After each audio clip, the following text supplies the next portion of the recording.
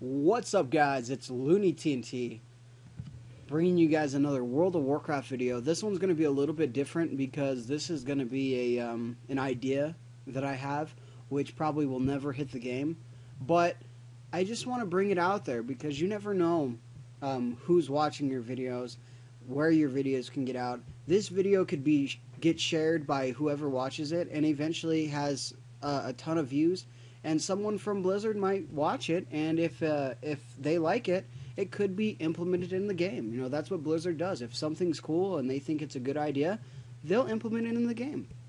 All right, so this was my idea for a Battleground. I'm gonna do some funny sketches and stuff that's not gonna make any sense, but the Battleground idea is something that I haven't seen on World of Warcraft at all, and I haven't seen anybody talk about it. Now, let's call this TNT Battleground.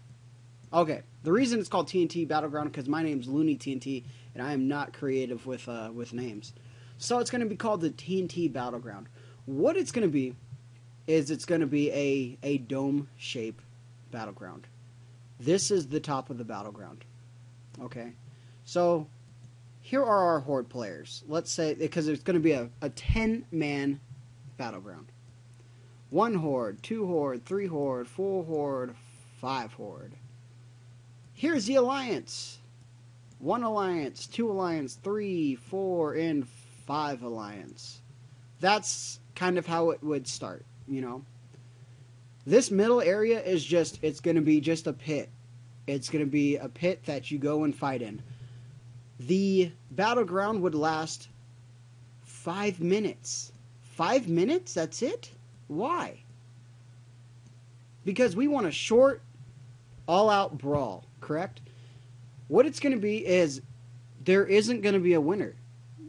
You're just going to go and you're going to fight. And why there's not going to be a winner? Because it's all versus all. The Alliance aren't Alliance and the Horde aren't the Horde. Obviously they are, but in this battleground they're not. It's a free-for-all. Everybody versus everybody.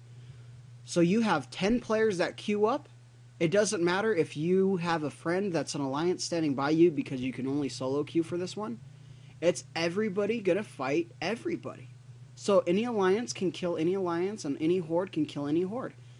There's not going to be any teams. All you're going to see is you're going to see red bars above players' heads, and you go and you fight them. So for 5 minutes, it's just an all-out brawl. That's my idea for a battleground.